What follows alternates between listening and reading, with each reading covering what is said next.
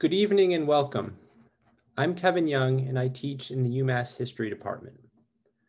I'd like to begin by acknowledging that UMass Amherst stands on Nonotuck land. Most of us, wherever we are inhabiting land wrongfully taken from Indigenous people, and we have a responsibility to address the historic and ongoing crimes against their nations. As some of this year's events emphasize, the struggle for Indigenous rights is intimately tied to the struggle for climate justice.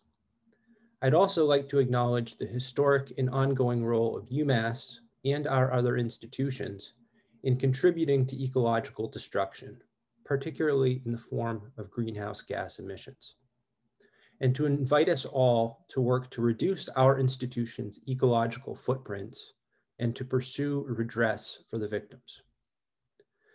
Tonight, it is my pleasure to introduce the panel, Environmental Policy in Historical Perspective. This event is part of the Department of History's biennial Feinberg Family Distinguished Lecture Series, which is made possible because of the generosity of Kenneth R. Feinberg, a 1967 department alumnus, and his friends and family.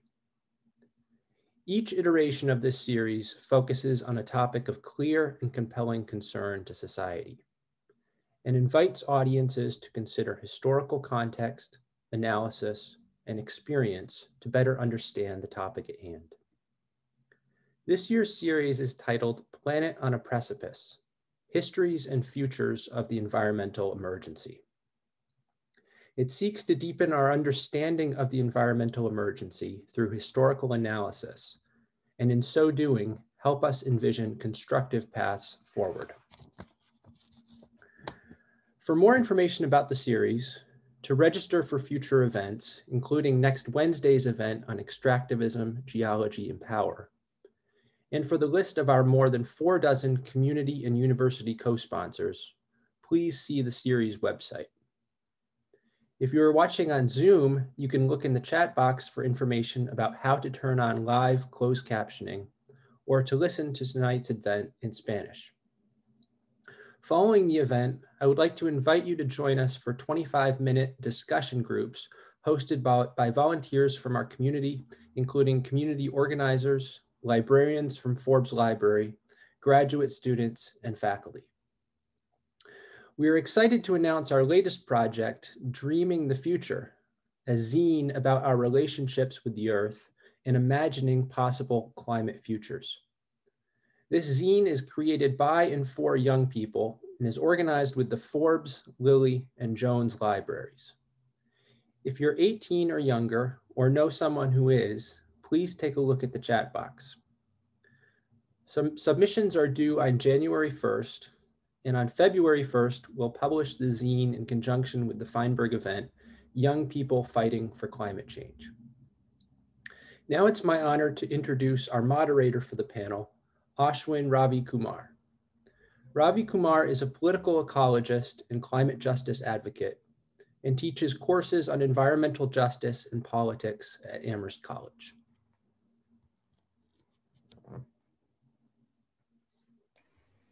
Good evening, everyone. My name is Ashwin Ravikumar, and I teach in the Amherst College Environmental Studies Department.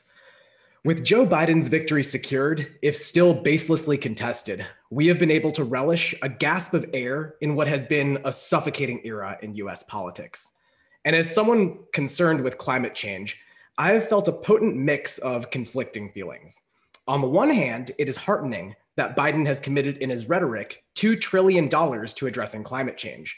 On the other hand, the plan does not involve any discussion of reducing excessive consumption and industrial activity, nor is the sum really adequate to what is required to avert a horrifying century of climate violence. And Biden's track record suggests that only a sustained movement will push his administration to take any meaningful actions, especially with the GOP's strength in Congress. On the one hand, it is beyond inspiring that the movement for Black Lives has made a real political possibility of defunding the police and reallocating those resources towards programs that keep communities safe and create space for the most oppressed peoples in the US to participate in envisioning and building a new economy that is actually compatible with a livable planet. On the other hand, the Democratic Party has moved quickly to distance itself from from this movement, and even to blame it for how close the election was. A very curious reading of exit poll tea leaves, while seemingly ignoring the fact that centrist liberalism did pretty darn badly at the polls in 2016 before defund the police was really a slogan. But despite these moves by the Democrats, or some Democrats, we in the climate justice movement know that climate justice is fundamentally about and requires racial justice, and that we can't have climate justice without repair and resources for Black communities and movements led by Indigenous people. On the one hand, it is hopeful that Biden's administration might put international cooperation in some forms back on the table by putting the US back into the global Paris Climate Agreement, for example. On the other hand, the Biden administration has repeatedly put the US military close to the center of its thinking about climate change, as if woke green war is what we need, rather than an absolute reduction in the footprint of the murderous US military machine, along with a massive reorientation towards real international climate solidarity and repair. To navigate these contradictions, we need clarity of analysis and a political strategy that builds with the movements and organizations who are already on the front lines of these struggles. All of this is to say that I am delighted to moderate and introduce this panel of speakers that's with us today. We have Bill McKibben, author and co-founder or founder of 350.org, who will be speaking to us about the context of the climate emergency and what the election may mean, perhaps, for radical demands in the movement. Bob Pollin, an economist at UMass, will speak about the global political economy of climate change and bridge this with the context of action here in the United States. Vogel, a political and environmental geographer at the UMass Institute for Social Science Research, will talk to us a little bit about the original New Deal and some of the policy context that led to major victories for vital constituencies in the past, with key lessons for the present. And Thea Riofrancos, a political scientist at Providence College, will speak about how greening the US economy might impact global value change, I think challenging us to think about why we need to fundamentally transform our economy rather than simply replacing a fossil fuel empire with a solar and wind empire. An understanding that we badly need if we are to build the kind of international coalition necessary to bring about genuine climate justice. So we've got mass movements, an understanding of history and how political power works, and a compassionate commitment to meaningful, grounded international solidarity. Well, sign me up. I really hope that this conversation will sharpen our analysis of the present moment, provide us with inspiration concerning actionable steps that we can take to plug into movements. The political moment before us, while in some ways limited, is also tremendous. Not even industry can predict what the consequences of our advocacy at local, state, and federal levels would be. As the Democrats, the Biden administration, and other power brokers contemplate how to ensure their long-term political survival, we have a chance to show them how international climate justice is the only way to do that. Thank you all, and let's begin. So after the initial presentations, we'll be hosting a virtual Q&A, taking questions for the panelists through a form that we're posting into the chat box right now. And if you're tuning into the live stream, you can find it in the comments there too. If you're on Zoom and prefer to submit through the Q&A function, please feel free. All right, Bill, I will pass it to you. Thank you all so much for being here. Ashwin, thank you so much for that introduction, and thanks to everybody who asked me to be with you tonight. It's a real pleasure for me, not to hear myself speak, but I'm very much looking forward to hearing Bob and Thea and Eve, because they're really important thinkers. Let me just try and set a little context, a kind of starter course for what will be an excellent meal. First thing to be said is, as always, you can't talk about climate change without talking for a minute about just where we are physically on the planet. And where we are physically on the planet right now is with the 30th tropical storm of this Atlantic season about to form, Iota. We're deeper into the Greek alphabet than we've ever gone before. We're at the lowest sea ice level ever recorded in the Arctic for this time of year. Things are coming unglued and unglued fast. And people who've been watching in 2020 have seen epic fires from Australia to Siberia to South America to California. We've seen all the hallmarks of a real climate emergency. And we know, and this is important context for all discussion about what kind of change we need to make, we know that physics is in the end in charge here, and that physics tells us that we have a very short period of time in which to make big changes. That shortness of time distinguishes this from other political problems. This one's time limited. If we don't solve it soon, we do not solve it. The IPCC in 2018 gave us our best guess. They said if we haven't made fundamental transformations by 2030, which they defined as cutting emissions in half globally, then the chances of ever meeting the Paris climate targets go by the board. So, second context, of course, is the election, which didn't go as well as many of us had hoped and worked to see that it would happen. Let's assume for the moment that our president proves as inept at pulling off his attempt at a coup as he has been at almost every other task to which he's devoted himself these past years, and assume that we get a President Biden on January 20th. Let's even assume for the, because we've got to hope we can, because we've got to do a lot of work, that we managed to win 2 Senate seats in Georgia. There are superb candidates, including the guy who's in the pulpit of the church, Dr. King's old church, which makes for me this a very resonant election in American history. But let's assume that we win that and manage to take by the narrowest of margins the Senate. Even then, I think the outcome of the election is pretty clear that we will not be having the massive $2 trillion Green New Deal plan that Joe Biden campaigned on. I think it's pretty clear that there are weak links even within that Democratic coalition. The weakest of them, Joe Manchin, the senator from Virginia, West Virginia, who announced this week that he would not vote for filibuster reform or expanding the court or probably much of anything else. So we're going to have to figure out how to get a lot done without, at least for the moment, being able to do the very central things that Biden campaigned on.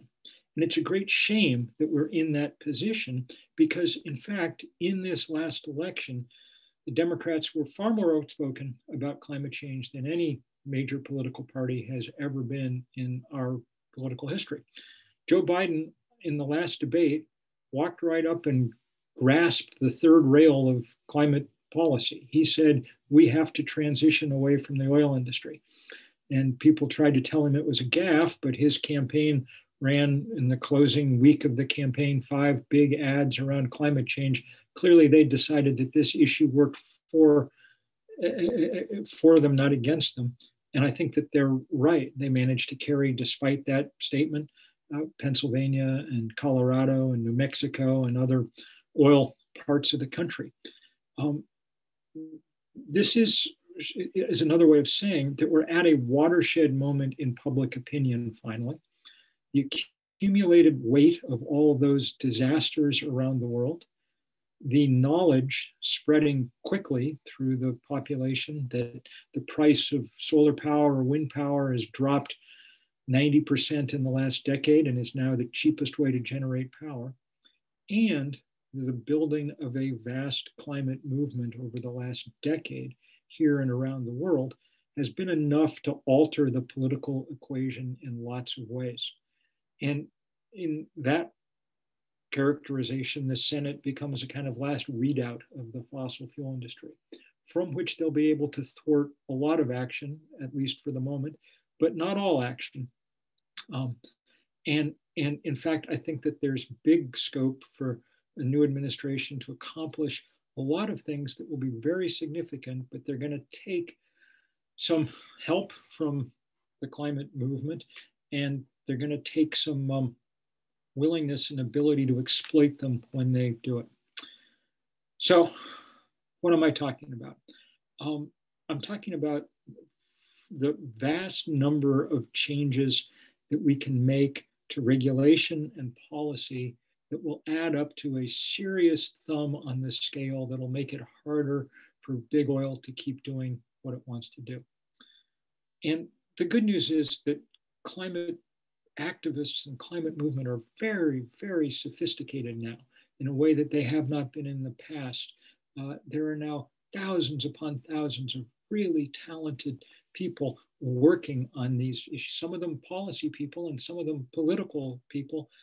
And I will give particular pride of place to a UMass Amherst grad who's, I think, maybe one of the most important political players in this country in the years to come, my old friend Varshini Prakash, who led the effort to divest UMass from fossil fuel, the successful effort early on.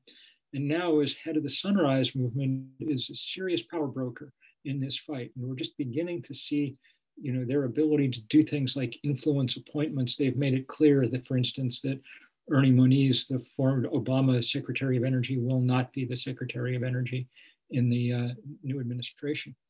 But they and many others have come up with a long list of things that Biden can do without Mitch McConnell getting in the way that'll be really important. And I want to highlight one particular area because I think it's going to be utterly critical. And that's what they can do to influence the financial system. We have an almost reflexive belief that political power and that political change only comes through political systems. And that's a very odd position for people on the left who, should have a much more rich understanding of the fact that capitalism is a problem here, and that at the heart of capitalism is big capital, that is banks and asset managers and insurance companies. And they are possible to get them moving in entirely new directions. We've watched over the last few years in the UK as one guy, Mark Carney, the governor of the Bank of England, managed to make it necessary for banks and insurance companies to start figuring in climate risk and the risk of stranded assets. And we've begun to see the way that that plays out. We've also begun to see what movements can do in this regard. We launched this Stop the Money Pipeline campaign about a year ago. I began 2020. It's so long ago, I can't even believe that it was in 2020, but in January, getting arrested at the Chase Bank nearest the Capitol in DC, because Chase is the biggest funder of fossil fuel in the world, $250 billion since the Paris Accords. Forget Trump. I mean, these are the guys who are sabotaging day and night, with much more skill than Trump brought to the process, our global efforts to get anything done. We've kept the pressure up, though campaigning of this kind is hard during a pandemic.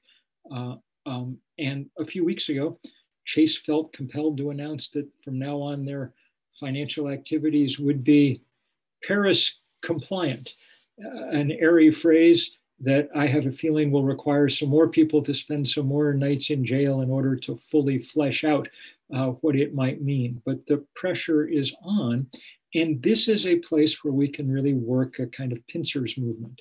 If Elizabeth Warren as Secretary of the Treasury, or Sarah Bloom Raskin as governor of the Fed, or chairman of the SEC, or something like that, is able to put forward the kind of regulations that we need that force quick and thorough accounting of exposure to carbon risk, and new rules about steering banks away from that kind of risk, well, that'll make a huge difference.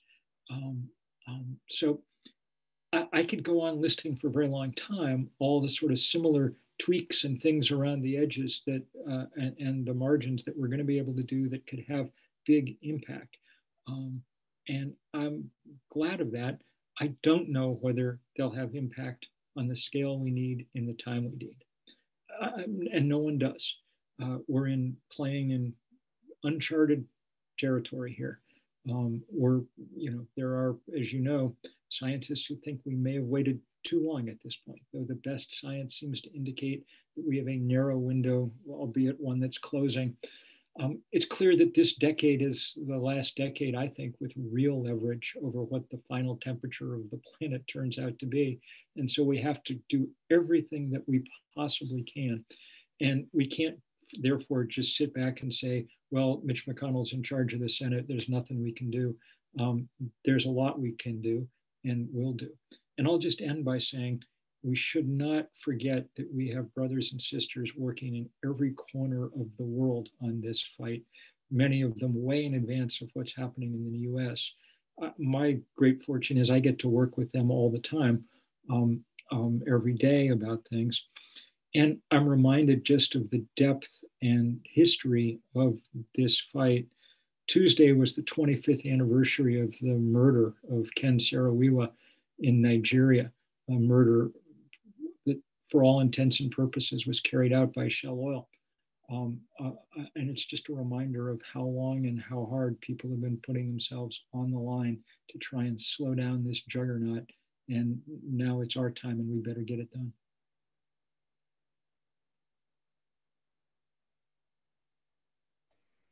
Thank you so much, Bill, for those remarks. I'm going to be keeping introductions and bios of the speakers brief in the interest of time, but you can find out more about them through links that I think have been dropped in the chat. So next up, we're going to be hearing from Bob Pollin, an economist at UMass. Take it away. Thanks very much. And thank you very much for having me and being on this panel with such excellent people, Bill, Thea, Eve. So what I'd like to do is just sketch out a program for a global Green New Deal, what it would entail. And then I want to bring it down to our current situation in the US with some details, in particular about Pennsylvania. You'll see why. So the notion of a Green New Deal, there's a lot of definitions, and I want to give a basic, simple meaning to the concept as I understand it. Bill referred to the Intergovernmental Panel on Climate Change, the IPCC targets, which, as he said, is roughly a 50% reduction in emissions by 2030, which is only 9 years from now, and net zero emissions by 2050, which is 29 years from now. So as I understand it, the Green New Deal project is a project to hit those emission targets, or maybe do better, but at least hit those emission targets, and to accomplish this in a way that also expands job opportunities, raises living standards, mass living standards, and is consistent with reducing poverty and raising well-being throughout the world. That's what I mean by a global Green New Deal. And of course, the term New Deal is supposed to evoke the 1930s New Deal that was an egalitarian project to get out of the Depression. This is an egalitarian project to get out of the most fundamental crisis the globe has faced, an existential crisis. And also, it so happens to get out of the recession that we're in now, which would mean a green recovery. So the centerpiece of the global Green New Deal, as I understand it, is the transformation of the global energy system. It's not only that, but that's the centerpiece, because roughly 70% of all emissions come from burning oil, coal, and natural gas to produce energy. So in the work I've done with co-authors, we've estimated the costs, the investment costs, and it's not just a cost, but I'll first talk about the cost, the investment costs of hitting that target of a 50% reduction in 10 years and a net zero emissions global economy in 30 years. And that's about 2.5% of global GDP, of global economic activity, 2.5%. It's a lot of money.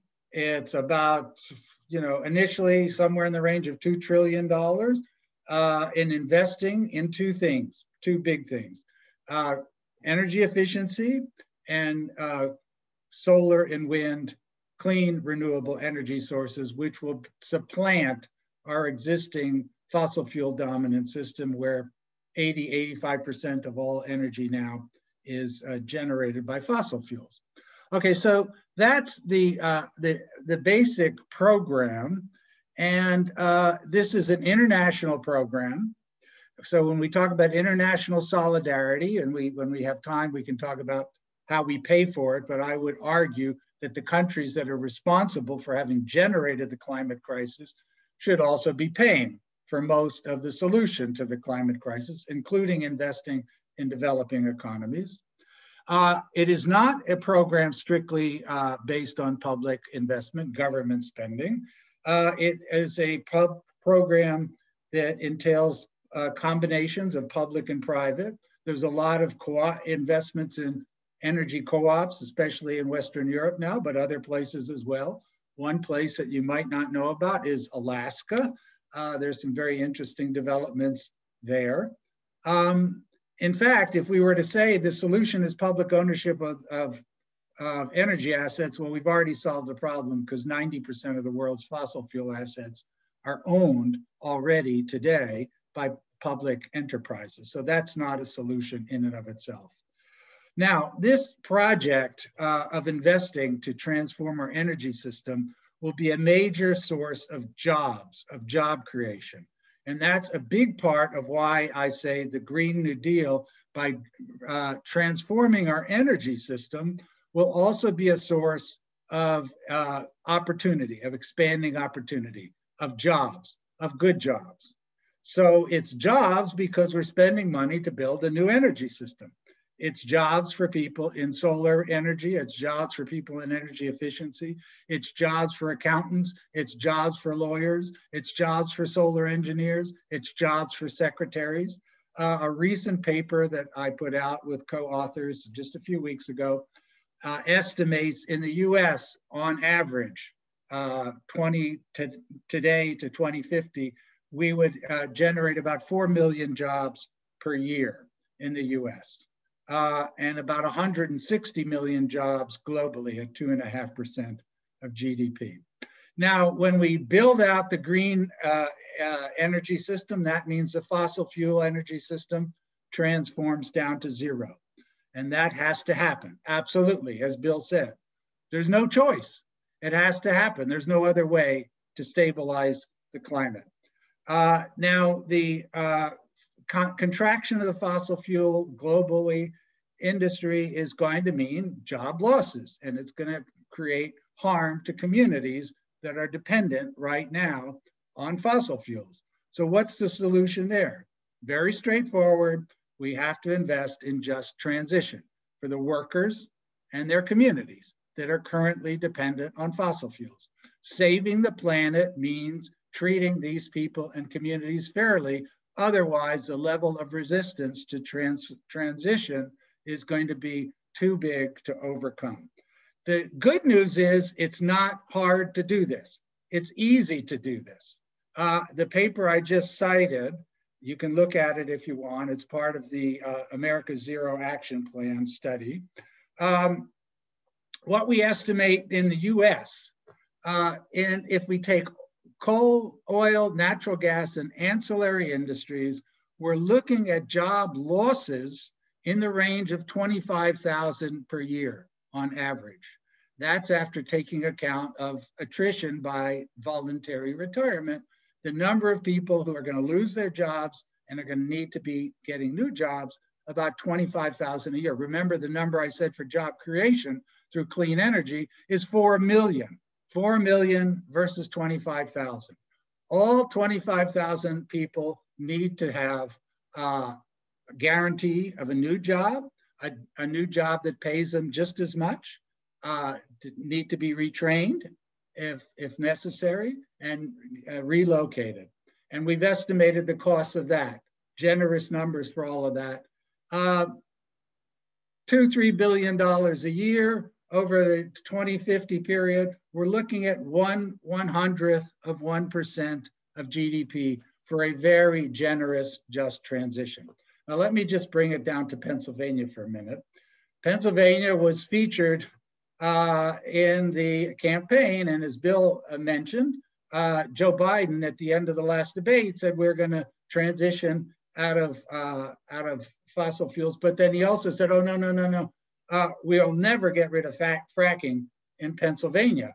And that became a big issue. Let me just describe a little bit about the fracking industry in Pennsylvania relative to the opportunities for clean energy. So if we were to invest 2.5% of activity, GDP in Pennsylvania in clean energy, we estimate, and we put out a study on that just a few weeks ago also, about 175,000 jobs per year. We also estimate that if you wind down fossil fuels, fracking and everything, coal and oil in Pennsylvania, we're looking at most 1,800 jobs lost per year versus 175,000 jobs created per year. Again, all 1,800 people deserve a just transition. It's part of the project. But to find good jobs and to help people relocate as needed, 1,800 people is nothing. It's simply a matter of will. And so it was unfortunate that Biden couldn't say in the debate and elsewhere, yes, we're going to wind down fossil fuels. Yes, we're going to wind down fracking in Pennsylvania because that's what we need to do to save the planet. But we are going to take care of each and every person who is facing job displacement as a result of this. The fracking industry, besides it has created economic benefits for a small number of people, but we all know it's also created severe negative environmental impacts, such that a grand jury just in June of this year put out a report talking about the contamination of the water supply, the contamination of the air, the noise pollution, massive problems. On top of everything else, another study came out that said property values in the communities where fracking is taking place, property values have fallen so much that school systems have lost about $1,500 per pupil as a result of fracking. So we have to tell this story that the transition to a Green New Deal, a green energy economy, is the thing that we need to do to save the planet. It will also be a project to expand jobs, expand opportunities, clean the environment, improve schools. Thank you.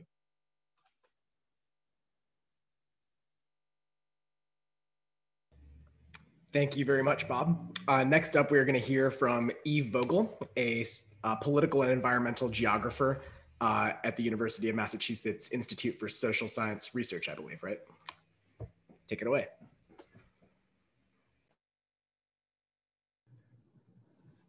Hi, everybody. Thanks so much for having me. I'm really honored and excited to be part of this panel and just part of this really important discussion.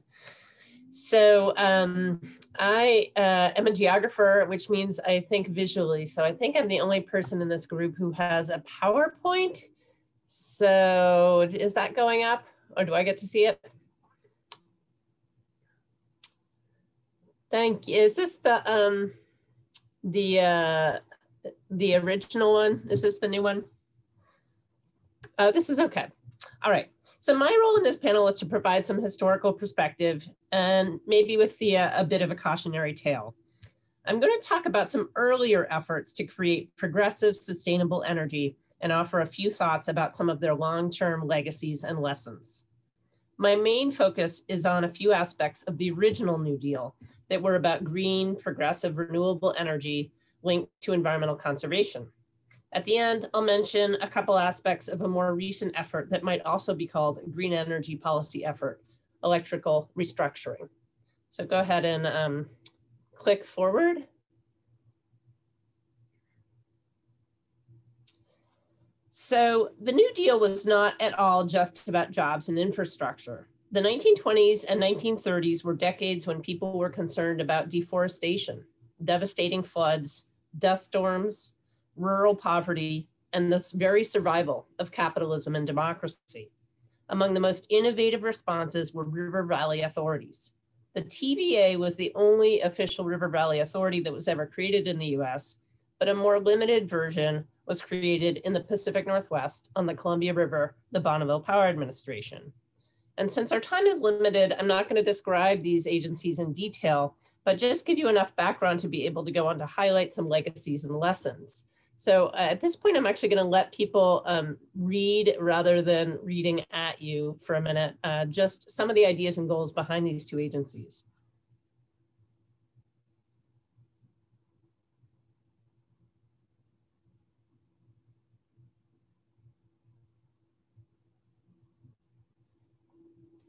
So it does very much echo what Bob was just talking about the vision of the Green New Deal. So next slide, please. So federal hydropower through the TVA and the BPA were not only about those tangible benefits, but they were also about local democracy and ownership. So one of the key things about federal hydropower is that it has always been sold preferentially to public and cooperative utilities. So those are the logos from Seattle City Light and Mason County Public Utility District, both of which were created, as you can see, 100 to 85 years ago and are still with us today. Since this is a panel on environmental policy, I wanted to show you a list of some of the policies and government agencies that made this all work. So next slide, please.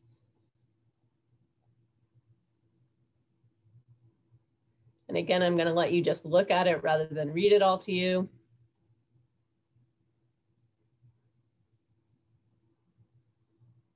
And I wanted to emphasize, you'll see here that it wasn't just things that happened at the federal level, and it wasn't just things that happened during the New Deal itself. There were other things that happened at the local state level that made all of those things possible. And then click forward. So all of these still exist except for the Public Utility Holding Company Act. So Sean, just so you know, I've got some animations going on. So when I say click forward, just click and don't click twice until I tell you to go to the next slide.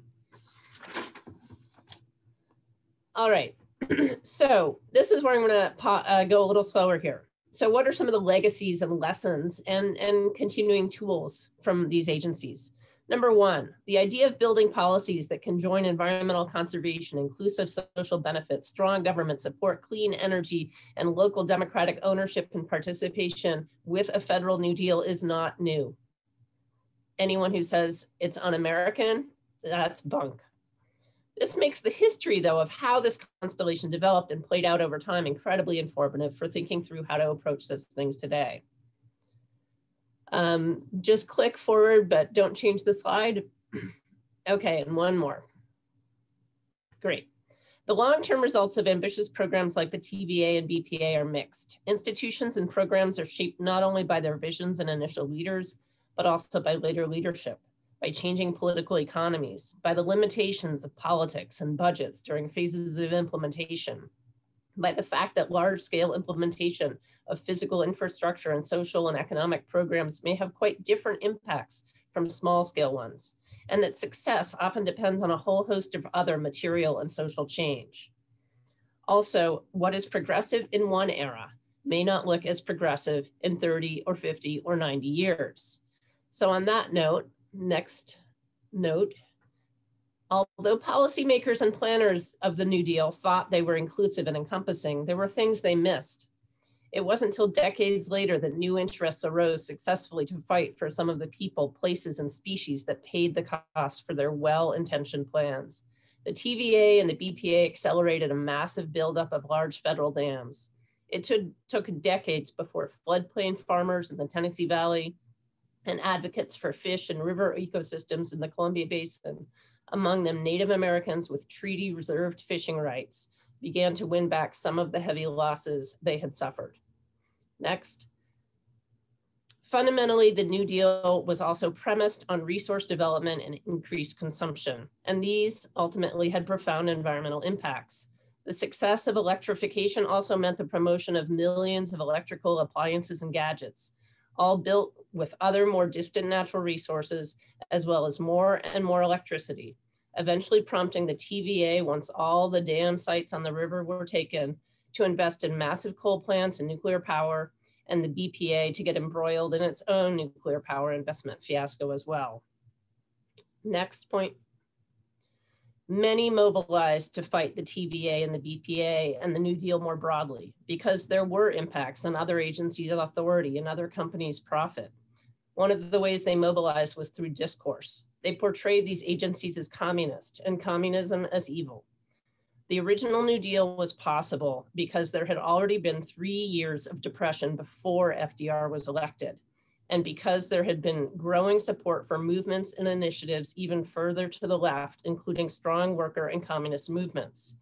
FDR got voted in by a landslide in both 1932 and 1936, and Congress was overwhelmingly from his party. Even so, within a few years, there was growing resistance, and some New Deal programs were struck down by the courts. Next point. We still have many institutions that were created on around the original New Deal that have progressive potential and which could be made visible again and reharnessed. In our eagerness for the new, we should be cautious about discarding the hard-won laws and institutions of old. All right, next.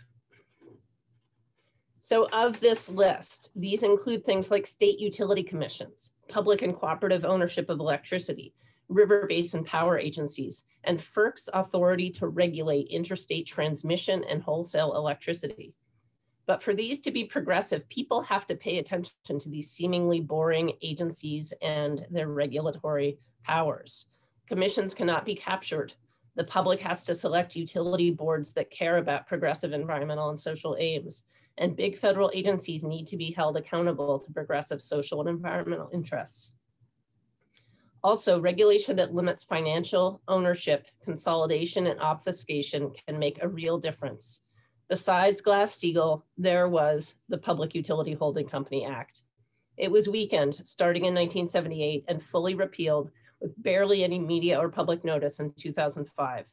Absent PUCA oversight, electric companies have gone through repeated mergers and sales since restructuring, grown into many armed corporate hydras with limited public or corporate accountability, dominated electric governance in some regions with dozens of voting subsidiaries, and they are beginning to engage in widening corruption. How much more time do I have? I don't see a clock.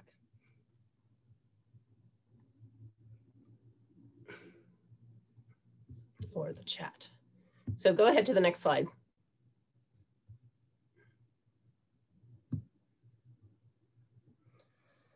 With that, I want to jump forward briefly to the era when PUCA was undone, which was ironically another era of policy change inspired in part by a desire for greener energy, the era of electric restructuring. I've left the word deregulation here if crossed out because the impetus for electric restructuring was linked to the broader deregulatory movement across the world, a trend some put under the banner of neoliberalism. How was electric restructuring about green energy? The idea was that by unbundling utilities from generation plants and making generators compete for customers, we could get rid of the large, old, inefficient generation plants and end utilities' dependence and insistence always on building more and more generation. New Englanders were leaders in making this connection. So what you're seeing on the right is on the top, there's a picture of an old utility that has generation, transmission, and distribution.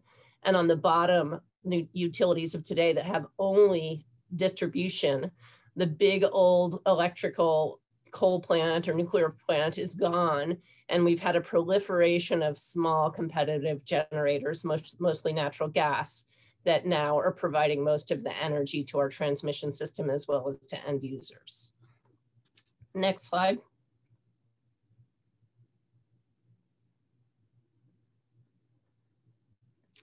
These are just some of the laws and policies of electric restructuring.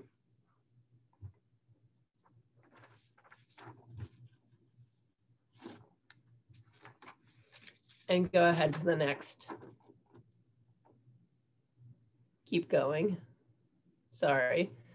Just actually scroll through all of these till we get to the bottom of number 4. Perfect. So the short version is that there were many of the same long-term problems and some different ones that arose with electric restructurings linked to an effort to have green energy, just like the earlier wave. So even though ideologically it seems completely different, one is getting rid of government, the former was big government. In many ways, both produce more consumption, more energy generation, and difficulty reining in those in power. Next. I just want to end with an image of two maps. Both of these are places where a competitive wholesale electric market to the south, California and New England, is linked to a large public hydropower producer to the north, Bonneville Power Administration and Hydro-Quebec. In both cases, the southern region is looking at importing more and bringing that hydropower into a more marketized system, while the northern region is looking at it as ways to earn greater profit through the flexibility of selling when prices go up.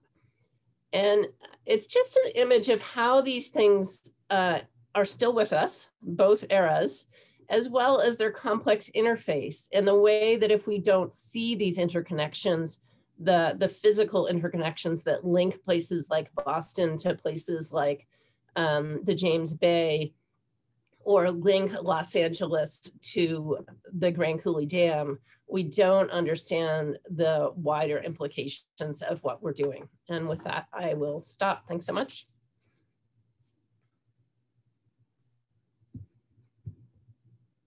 Thank you so much, Eve. Next up, we're going to hear from Thea Riofrancos, who is a political scientist at Providence College. Go ahead, Thea. Thanks so much. Thanks so much for having me. This has been an amazing panel so far, and I'm also really looking forward to the Q&A after I finish. So I'll start by saying something that in a way reiterates something that Bob Pollin was starting his talk with, which is that we usually think of the Green New Deal in sort of purely domestic terms. I would say especially in the US, that's the case.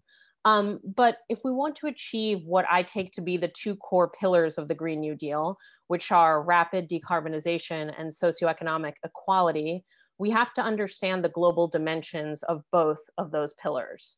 And what I'm going to argue today is that the Green New Deal can and must, from my perspective, be aligned with those principles of global climate justice. So the framework of global justice highlights two central facts about the climate emergency. The first is that it's global. So this emergency is a planetary condition. And this is something that at the very outset of our panel, Bill McKibben laid out.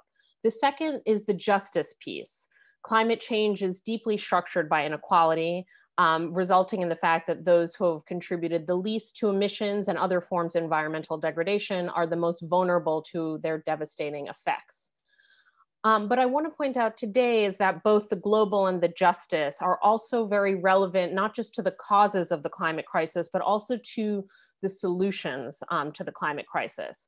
In particular, the green technologies that we need to develop and massively deploy. So I'm talking about solar panels, wind turbines, lithium batteries, electric vehicles, among others, are produced via global supply chains. So that's the global piece. But as currently organized, these supply chains are sites of social and environmental injustice. In what follows, I'll describe pretty quickly the basic contours of these supply chains with a focus on electric vehicles. And I'll argue for how they might be reorganized in order to properly align with global justice. Before I begin the piece on global supply chains, I'd like to just speak briefly, just because I feel remiss not to, about the current status of the Green New Deal politically in the US and elsewhere. So, it's sort of a cliche to say that we're in a moment of unprecedented pandemic and economic crisis. And as Bill laid out, the climate emergency has also continued unabated. So we're facing, at least a triple crisis globally. The Green New Deal, I would say, despite these sort of rapid and accelerating changes in the political context and public health in the economy, remains a quite salient framework, and not just from my perspective, but sort of in the policy world. So across the world, there are lots of calls for a green and economically just recovery. To varying degrees, this approach informs policies that are being implemented in Europe under the banner of the Green Deal, in the UK under the banner of Build Back Better, in China, in South Korea, in Latin America, activists are calling for a new eco-social pact to guide recovery from the pandemic and from the economic crisis. And of course, here in the US, Biden's victory opens up the possibility, though not the guarantee, of a green economic recovery. I want to focus a bit on an element on his campaign platform that is pretty relevant to what I'll be talking about today. So as has already been pointed out, his platform calls for $2 trillion to electrify transit, construct a renewable grid, retrofit buildings, address environmental injustice, and create millions of good jobs in the process. Biden, of course, rejected the Green New Deal label, but it's also clear that it at least influenced his proposals.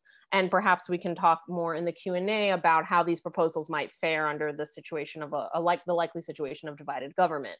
But for now, I want to talk about his proposals in light of global supply chains, and specifically in light of the extractive frontiers of electric vehicle manufacturing.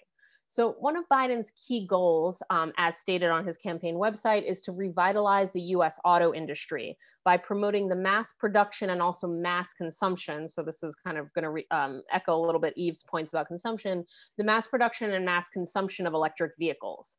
He envisions this occurring through a domestic supply chain, meaning that in his vision, the raw materials and manufacturing capacity to produce electric vehicles would reside here in within US borders.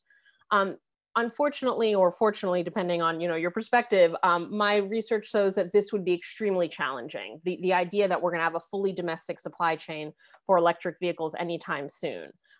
For decades, our industrial capacity has languished compared, of course, to China, but also to Europe.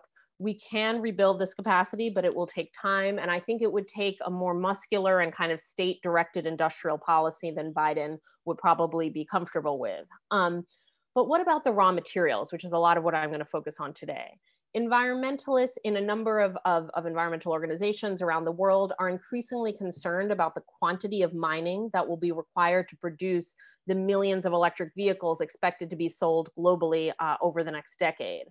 That's because electric vehicles, which some of you in the audience may be aware of, some of you, this might be new information, but electric vehicles, while absolutely vital for reducing emissions in the transit sector, which is about 1/3 of all emissions in the US, requires enormous quantities of mined materials wrested from the Earth's surface, 180 pounds of copper for wiring in an electric vehicle, plus lithium, nickel, graphite, cobalt for the battery, not to mention, of course, the toxic pollutants that are emitted during steel productions for the body of the car. Though here in the US, we do have domestic deposits of some of these materials, it's unlikely that the US will have enough capacity to fully self-supply anytime soon. Extractive projects require years to garner financing, pass through environmental regulations, and enter in production. Meanwhile, again, as Bill pointed out, the timeline for climate action demands that we move quickly to dramatically reduce emissions from transit as well as other sectors. For the time being then, the extractive inputs for green technologies are largely sourced from the global south, such as cobalt from the Democratic Republic of Congo, nickel from Indonesia, and lithium and copper from Chile. The transition to electrified transit thus threatens to entrench the status quo of what some scholars call, quote, unequal ecological exchange, a system under which the global south pays the socio-ecological costs for global capitalism. For a more concrete idea of what these socio-ecological costs are, I'm going to zoom in for a moment on lithium batteries, which is what my research centers on at the moment. Lithium batteries are a key component of electric vehicles, as well as for storing intermittent energy on grids that run on solar or wind. So as I just mentioned, Chile is one of the world's top lithium producers. In Chile, lithium is extracted from the beautiful salt flats of the Atacama Desert, where I visited last year when I was conducting field work. The process of lithium extraction and evaporation has a very concerning impact on the water system in what is the second driest place on Earth after Antarctica. The 18 indigenous communities in the immediate zones of lithium extraction have seen threats to their water access and their collective rights to prior consultation. In addition, workers at the lithium installations face repressive union busting tactics. we could tell similar stories for the production of solar panels and wind turbines, as well as for the other raw materials required to make electric vehicles and lithium batteries. Now, at this juncture, with that a bit more context, I'd like to sort of repose my question from the opening. Given the social and environmental impacts of green technology supply chains, how can a Green New Deal be globally just? And I'm going to present about 3 ways that I think it can be globally just. But as sort of Eve and Bill were noting, in terms of the broader politics of the New Deal and of the Green New Deal, we'll need to fight for these things. These are not the ways that policymakers are currently thinking about the Green New Deal. So it's up to movements and civil society to kind of press for this approach. So first and foremost, we must advocate for electrified mass transit, walkability, and cycling over individually owned electric vehicles. The current consensus, even among sort of well-meaning climate advocates, is that the only way forward is for everyone to own an electric vehicle. I disagree with that and think that we are at a critical juncture where we could change the transit system in more transformative ways, and we should do so for 2 reasons. One is that it'll make rapid decarbonization easier, and the second is that it'll require fewer raw materials. So regarding decarbonization, which again is like a key tenet of the Green New Deal, as well as the global climate justice movement. The more cars that we have on the road, the harder it is to decarbonize the transit sector. That's because, I mean, it's sort of common sense, but I'll just spell it out. Every single car needs to be swapped for an electric vehicle. That's a lot of swapping to happen. And also the more individual EVs on the road, the greater total demand for renewable energy to power them, which means the more renewable energy capacity we'll have to build in a very short amount of time. So more cars on the road, harder to decarbonize the transit sector. The more you have people moving using collective shared and mass transit, the easier it is to decarbonize. Second, and a little more directly germane to my research, the more that we can move around in electric buses, walk or cycle, the fewer mined resources we use and the more people benefit from what we do pull out of the ground. And ditto for the more that we can reuse and repair rather than participate in the compulsive consumption of manufactured obsolescence. So I'll just choose an example again from my own work, which is that a lithium battery that may no longer be powerful enough to power or charge an electric bus would work beautifully to store energy on a renewable grid. So thinking about ways to reuse and repair rather than constantly manufacture and consume. And then to end, we will, as I said, a few moments ago, still need to import things. I don't imagine like US self-sufficiency. I don't think it's feasible in the near term, nor do I necessarily think it's a good goal, though we could talk about that in Q&A. So there'll still need to be economic exchange across borders. And for what we do need to import from elsewhere, whether it's raw materials or other components, since the US, as I said, doesn't produce a lot industrially right now, so we'll probably have to import manufactured components as well. I would argue that supply chain justice should be a tenet of our trade policy. What does supply chain justice mean? Again, it means thinking about the sort of nodes of the globally dispersed extraction and manufacture of goods and thinking about applying our principles of decarbonization and equality to each of those nodes. So thinking about the Green New Deal broadly as a way to structure trade. So this would mean trade agreements that promote indigenous and workers' rights, ecosystem integrity, and account for the carbon embodied in traded goods. Such trade policies could also facilitate technological transfers between the global north and global south as a way to kind of mitigate the deep inequality of the global economic system that Bob Pollin already spoke about. So to conclude, just now I've argued that the specifics of how we design and implement a Green New Deal in the United States have real world implications for communities and ecosystems around the world. Our everyday patterns of consumption reverberate on a planetary scale, just as the products of far-flung sites of extraction and production find their way into our homes, workplaces, and neighborhoods. It's misleading then to think of a US energy transition in domestic terms alone.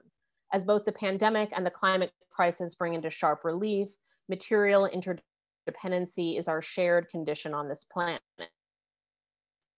response shouldn't be to seek refuge in isolation or economic autarky, but rather to think through how to enact the principles of democracy, equality, and solidarity across unequal global supply chains.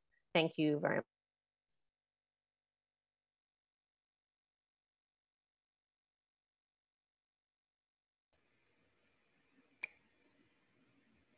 All right, thank you so much, Thea. So we now have time for question and answer. And as a reminder, you can submit your questions through a form, which you can find in the Zoom chat and the YouTube and Facebook comments. And if you're in Zoom, you're also welcome to just submit your questions through the Q&A function. Janina Garcia, a student at Amherst College, is helping me to curate these questions in real time. So thank you so much, Janina.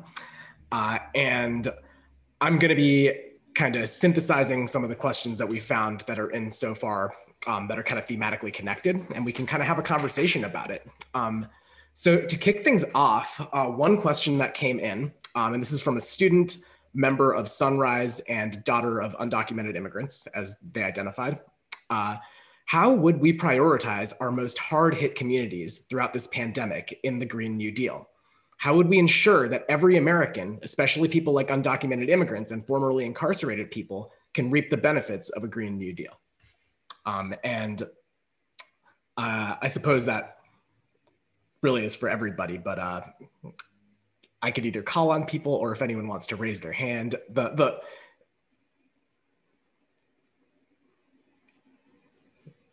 anyone feel inspired to try to take that? Bob? Oop, Bob, you're muted.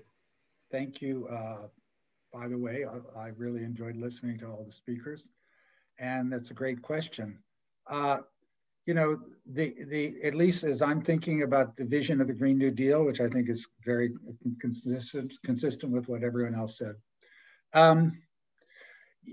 First of all, you know, having a jobs program as central to the Green New Deal opens up a lot of possibilities. We've heard for decades, literally for decades, you know, that you can protect the environment, you can get on a climate stabilization path, but it entails a massive trade-off.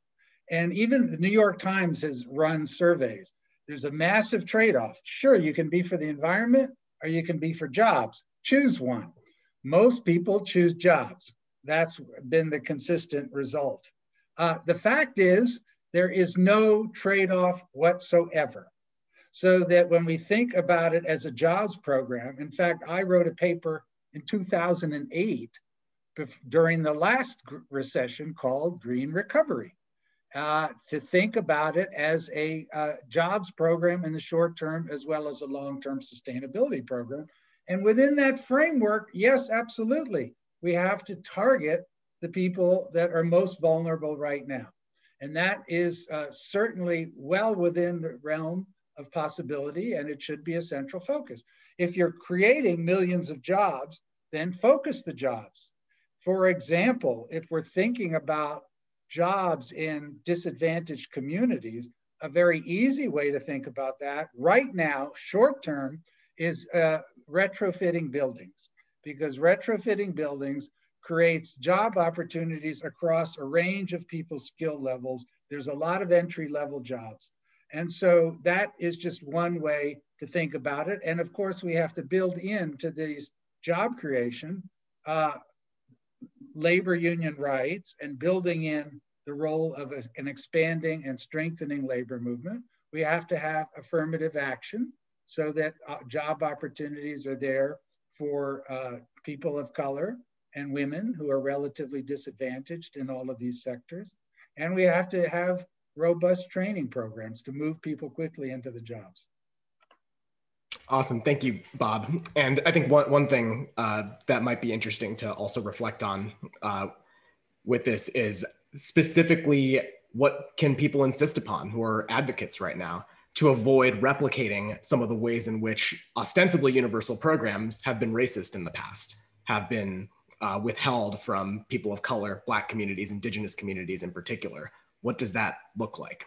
Thea, do you want to speak to that or any aspect of this next? Yeah, I'll say one thing to that, and then I'll segue into what I was thinking when that question was asked. I co-sign everything that Bob Pollin said. I think this is an opportunity to use really massive public investment to sort of target historic injustices as we sort of build a new green economy. And I know that at this particular moment, that's a big task, because again, the divided government thing, and we get into strategies of how to actually advocate for that maybe a little bit later in the conversation, but I do think that that should be the vision, right?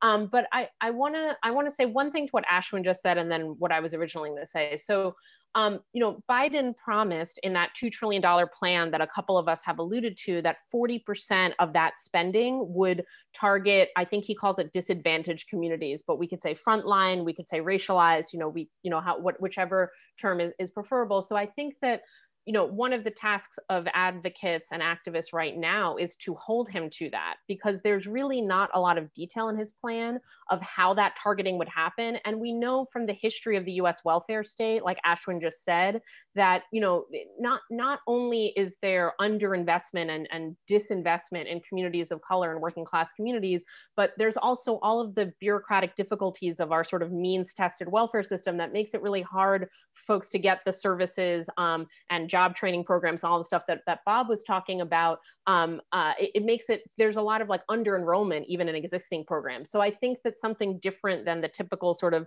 means tested, really bureaucratically ornate approach would need to be necessary, and something much closer to just like direct investment, block grants for communities, making sure that the money is going where it needs to go. So that's on that front. But let me actually flip this question around. I love the question, but the way I think of it is less like, how can it be guaranteed that the communities that the question asker listed would be the first to benefit? That should obviously be a concern. But what I would say is that it's those communities that have they're like historic mobilization and current mobilization that's resulted in the Green New Deal in the first place. So I don't think per se of communities just as like recipients passively of government spending, but rather as protagonists that have been the key actors in making the Green New Deal the sort of salient, vibrant vision that it is. And I think, you know, so long as we continue, even under our pandemic conditions, like the dynamism of that social movement activism,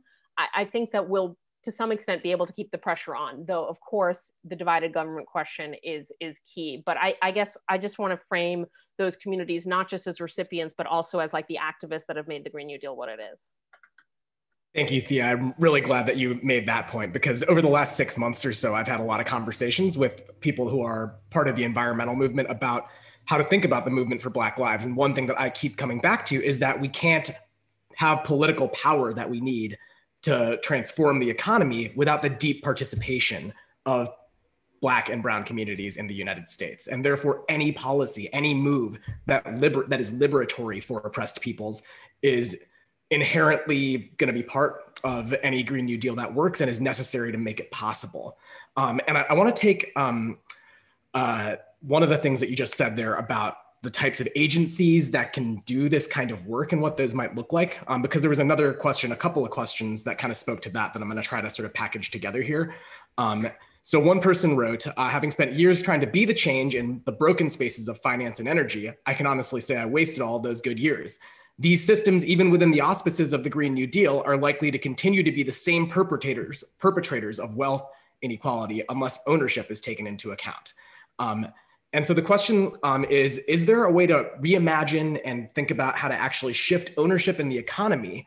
And kind of relatedly, are there new agencies that might need to be created that are different from the old agencies? Is the EPA up to the task of managing a Green New Deal, of regulating these same industries that have kind of historically captured it through regulatory capture, that have ended up having industry people run these agencies? Or could we have something, and this was directed specifically to Eve, something like the National Resources Planning Board, but for the Green New Deal? Eve, maybe do you want to sort of start off taking on that set of questions? One piece of it was directed at you, so.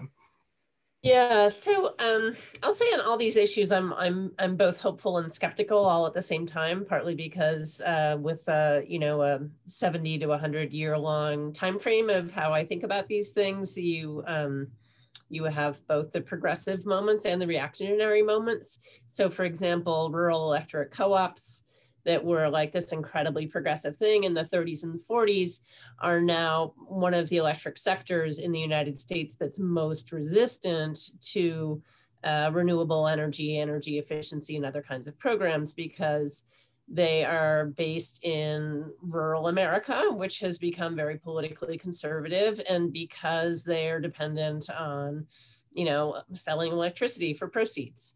And similarly, a lot of public power utilities are also very conservative. And that's part of why I was saying, like, it's really important for people to actually pay attention to who the governing boards are of these really boring institutions, because if you don't, guess what? They do just what that last questioner said, which they get dominated by the old power structures, just like anybody does. The one thing that I have seen that's been effective over time is institutional competition. So in the Pacific Northwest in particular, there's both a really strong public power sector and there's a really strong private investor-owned power sector. And because both are relatively vibrant, there's been an ability for towns and counties to play them off against each other in ways that have made one or the other more accountable. And it's not guaranteed in any way. It still requires people to pay attention, run for boards, you know, run campaigns to get municipal ownership, which then failing. But in the meantime, the local investor-owned utility makes a lot of better promises. But that kind of institutional competition actually has turned out, at least from what I've seen, to be more effective than either all public or all private ownership or systems. So this is, you know, again, this is not like an easy, I don't think there's an easy answer. I really just don't. I think you create systems that have the ability for people who get screwed later to challenge that system, you know, and somehow systems of ongoing challenge need to be built in. Totally. Does anyone else want to speak to either the question of how to transform ownership, or if we need to transform who owns key sectors of the economy, or the question of kind of government institutions? Do we need new agencies or different types of agencies to implement something like a Green New Deal? Bill, we haven't heard from you yet. Well, I'd say just that I mean, it's obviously unlikely that the federal government's going to do anything particularly radical in the next few years, given its composition. But I got to say, it's easier to imagine solely because the sums of money involved keep getting smaller. Big oil is not really all that big anymore. You know, $300 billion, and you could basically buy the U.S. oil sector tomorrow. Exxon is, you know, got passed by Next Era Energy, a Florida-based renewables company, as the biggest market cap in the energy field. And the good news about that is not just that these completely venal and disgusting companies are beginning to falter. It's that as they do, their political power falters to one extent or another too, and that makes everything easier. That's really one of the biggest reasons. You know, when Naomi Klein and I started this divestment thing a decade ago, that was kind of the plan, to see if you could start taking away their social license. The thing's gotten so big now that it's also constraining their access to capital, and that's good. And that's why I'm so hopeful that the Fed and the SEC and Treasury and things may be able to accelerate that decline. Not just because of these guys, they don't just pollute the air, they pollute our political system so thoroughly that it's very hard for good ideas to get off the ground. Thanks, Bill. So there's a set of questions here that are kind of have primarily been directed at you, Thea, but there may be other people that want to comment on them, and I'm going to try to sort of synthesize them. But there's a number of questions about, are there ways, or is there any hope with battery technology and waste management technology that we can reduce the adverse impacts of waste associated with all the extraction that we're going to need to electrify the economy and build up renewables in the economy? Or is it, to kind of put another spin on it, is it in fact necessary to degrow parts of the economy And if so, what are some concrete policies that people can advocate for that would make that kind of smart and strategic degrowth in certain sectors more politically viable to avoid the problems of waste, pollution, and exploitation that might come with just kind of more extraction for a green economy that's the same as the current economy otherwise? Yeah, those are great questions. So there's a sort of technological question, an innovation question about like, are there better ways to extract that are less environmentally harmful? And then there's a question about like, what is our kind of overriding system and norms of consumption? How might we change those in ways that are politically palatable? Because we know that whenever we start talking about consumption on the left, like the right is like immediately there to tell us that we're trying to take away people's stuff, their hamburgers, their trucks, you know, whatever it is. And it's actually, I would say, you know, and I don't mean to just be dismissive, because aside from the Fox News attacks, which are ridiculous, consumption is a tricky question for the left, right? Because on the one hand, we know that there are many people in the world, in the US included, that don't consume enough, right? Like we have people that are not making enough money, that don't have enough to eat, that don't have the healthcare that they need and the housing, right? So just having a blanket kind of statement that we should consume less is problematic, especially when you're speaking from a relatively affluent country in the global north, right? And so it kind of papers over the internal inequalities, but it also sort of presumes like a global we that needs to consume less, right? Okay, so I just wanted to clear that air a little bit, because I think it is tricky to talk about consumption, but we should like lean into those difficulties, because we do need to talk about consumption. Let me tackle the tech question first, because it's a little quicker, and then I'll tackle the second question, but I'd love to hear what other people have to say about this. So technologically, yes, there are always like better ways to extract. There's no way to make extraction not have any environmental or social impacts, I don't think. And when you're talking about non-renewable resources, I don't think that talking about like sustainability is like the most, I think is a kind of like ideological mystification to talk about like sustainable extraction of non-renewable resources.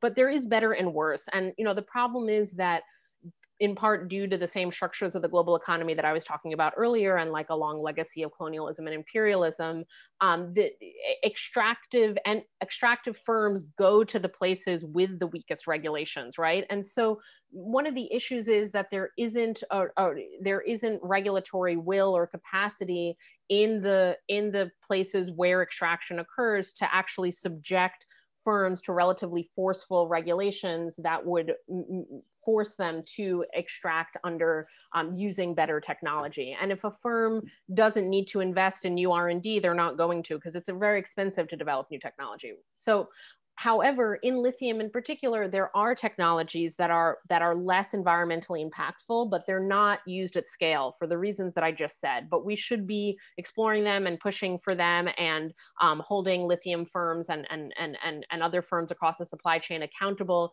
to use better technologies, and in particular ones that use less water, because that's one of the biggest impacts of lithium extraction and brine deposits. So back to the consumption question, one of the ways that I like to think about how we need to shift our models of consumption, and this is what we argue in A Planet to Win, our co-authored book about the Green New Deal, is that we need to shift from like an individual, privatized, and highly unequal mode of consumption to modes of consumption that are public, shared, and collective. Not just because they're more environmentally rational, which I think they are, meaning that similar resources shared by more people is like a more environmentally rational way to consume, but also because they're more joyous, they're more fun, they occasion relationships that are more egalitarian and reciprocal. And honestly, I think that a lot of the pathologies of our political and economic culture are not unrelated to the forms of individualized, privatized consumption that sort of regime of consumption that we live under, which I think creates sort of subjectivities that are more available to the right than to the left. I mean, I'll just put it that way to be brief about it. But I think that there are real political implications of the way we consume. And if we consume differently, we might also do different politics. But it's a bit of a chicken and egg in terms of the political movements that would be necessary to change our prevailing mode of consumption.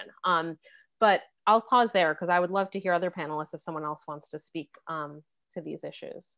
Another way that I like to put that, what you just said, is we need to sell the program in terms of you get to hang out in the park with your friends more, you know, which is a great thing that everyone wants. I mean, people enjoy this. That's the thing. I mean, the right wing is so good at demonizing the left, but like actually people like being together and doing things together and sharing things. I mean, it's you know, it's not clear to me that humans are naturally like competitive or atavistic, you know, at all. And I think that, you know, that should be part of our Green New Deal vision. Yeah, public space rules, and we should support a life that involves a lot of it. Bob? I will talk very briefly on a couple of simple practical things. First of all, in terms of the use of extractive materials, for example, tellurium, which is used in the production of solar cells. The fact is, right now, the recycling of tellurium, less than 1% of total supply, less than 1%. And that's true across other relevant materials. If you think about raising the industry for recycling and creating incentives for recycling to maybe only 5%, you know, that is a 5-fold increase in the supply of tellurium without having to dig up any new supplies at all. So we've, you know, just thinking in terms of some simple practical things that can have a massive impact, increasing the substitution of new tellurium for recycled tellurium as an alternative. Secondly, substitute materials. We know that you've seen when we've had increased demand for some materials, then you get substitutes created. For example, with neodymium, which is used in solar panels and also in wind turbines. So let's create the new materials and let's recycle our existing supplies. These are, you know, we can talk about much broader kinds of social and cultural issues, but these are some really simple things that can be built into the Green New Deal. And third, which is already happening, you make the clean energy systems more efficient. That's why the price of solar panels has come down by, as Bill mentioned, whatever, 80% in 8 years. Massive improvement. That means that you can get 80% more electricity out of a given solar panel because they're more efficient. So that means that we don't have to waste as much materials to generate a given amount of energy. Thank you. I'm gonna pivot to try to get a few more questions in here. So this is a different type of question, but I think it's really interesting. So this person asks, many initiatives for green jobs focus on big and long-term projects that often require high-level skills. But I live in a city that has greatly increased cycling routes this summer, and that creates an immediate need for bicycle mechanics, which don't require an engineering degree or university education. Do you know of any projects or programs that speak to this kind of near-term green job creation and enrollment? Or is anyone in touch with local organizations that maybe even you want to plug that are thinking about this kind of thing? I see Bob's hand. Bill, do you want to? Well, I mean, this is, bikes particular, there's immense amounts of great work going on at the city level everywhere. And, you know, find out if there's a bikes not bombs in your neighborhood. And, you know, I mean, but there's just terrific organizing around bikes in particular all over the place. Some of it's bike advocacy for bike lanes, but a lot of it's just what she's describing, you know. And this is a perfect example of a technology that everybody has in their, you know, a lot of people have them in their garage or wherever they store stuff. And a lot of the time they're not working very well. And, you know, so there's been great community-wide efforts to get people up and running again. I say this as someone who's facing yet one more surgery to cope with the fact that I went over the handlebars of my bike in July. So wear your helmet, whatever you're doing. Bob, did you want to speak to that or? Yeah, well, I would just say that, you know, again, the notion that building the green economy is going to be good for research scientists and solar engineers it will be, but most of the jobs that will be created are everyday jobs, just like doing everything else. There's going to be a lot of jobs for truck drivers. There's going to be a lot of jobs for secretaries. There's going to be a lot of jobs for accountants. There's going to be a lot of jobs for people delivering lunch to the production sites. You know, this is, when I say 4 million jobs, it's not 4 million jobs for solar engineers, though there are good jobs. There are going to be a lot of jobs in construction. For example, as I was talking about with the building retrofits, those are good. Those are jobs. Now, maybe, you know, right now they're not high paying jobs, but if you organize them, they can be better paying jobs. So, you know, it is a massive opportunity for job creation across the board. Great. Thea, did you want to add something there? Yeah, I wholeheartedly agree with everything that's been said. And I also kind of on Bob's last point, I want to just say that we can be really expansive about what counts as a green job, right? So one of the lines in A Planet to Win that we write is we need to build like the Green New World, and then we need to live in it, meaning that it's not just about, though I agree about construction and the building trades and all that, but it's not just about that. It's also about the ongoing work of social care, right? Which is a huge employer in this country and should be a bigger one and a publicly supported and socially dignified one, right? So I'm talking about nurses and teachers and elder care and childcare, which are by their nature like extremely low carbon and low resource intensive work because they're all about human relationships, right? And so, you know, thinking about pink collar jobs, so-called, also as green jobs, I think also just expands our sense of like who the constituencies are and like how a sort of female-led multiracial working class could be at the forefront of what, you know, the green jobs kind of demands and movements are. If you want to see just the most beautiful example of the, you know, sort of playing out of this, just Google the video that Naomi and Avi Lewis and Molly Crabapple and others did, the sort of second in their series of, you know, here's what it would look like if we did a Green New Deal. Totally. So we've got 3 minutes left. I'm going to maybe try one more question and then we can wrap it up. So this question asks, how will Wall Street and massive financial institutions globally begin to be held responsible for mobilizing funding for the Green New Deal and divesting away from securities held within the fossil fuel industry? And kind of relatedly, another question is to do with what can be done to confront transnational corporations and international agencies that insist upon free trade agreements and arrangements that can compromise national actions that are environmental. Eve, we haven't heard from you in a while. I don't know if you would like to try to jump in there, or you don't have to if someone else wants to. Bill? I'll just say quickly, since I have to go right at 7:30 in order to try and persuade the New York State Teachers Union to divest their $200 billion pension fund. Look, this is a place where we can make huge progress fast. You know, there are two power centers in this country. One is, I mean, there's many, but two huge ones. One is Washington, and the other is Wall Street. Washington, at best, takes a very long time to do things, and mostly for better, it no longer quite runs the world the way it once did. Wall Street remains, unfortunately, hugely globally powerful, and things can happen there fast. You know, some big decision gets reflected in share prices in minutes around the world. So that's why we work so hard to try and pressure these guys. And if people are interested, Stop the Money Pipeline is this great coalition of groups from small environmental justice, you know, local groups to big, you know, Sierra Club, people like that. And it's and as soon as the pandemic's over, there's going to be lots of opportunities for civil disobedience and that kind of thing. But in the meantime, there's tons of other ways to put pressure on these guys. It's somewhat easier to go after big banks than it is to go after oil companies, because Exxon's going to fight to the last bridge. They only know how to do one thing.